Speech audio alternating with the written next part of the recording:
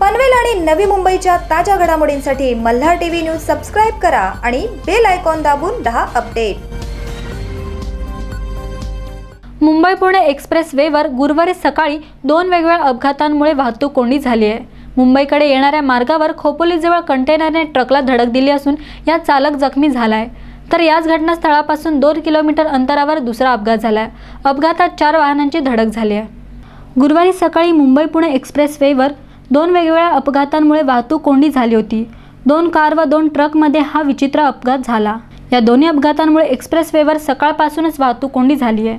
पुण्याहून मुंबईकडे येणाऱ्या मार्गावर सकाळी भीषण अपघात झाला।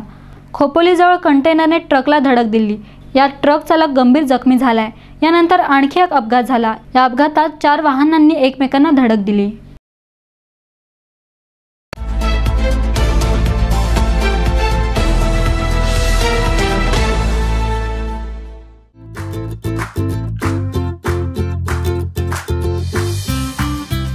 सोनिया महिला मंडळ व जिजामाता महिला बचत गट महासंघ आयोजित राज्यस्तरीय सन्मान सोहळा मंगळागौरी स्पर्धा, बचत गट निर्मित वस्तूंचे भव्य प्रदर्शन दिनांक 7 सप्टेंबर आणि 8 सप्टेंबर, तसेच मंगळागौर स्पर्धा दिनांक 7 सप्टेंबर सकाळी 11 वाजता, सन्मान सोहळा दिनांक 7 सप्टेंबर दुपारी 4 वाजता।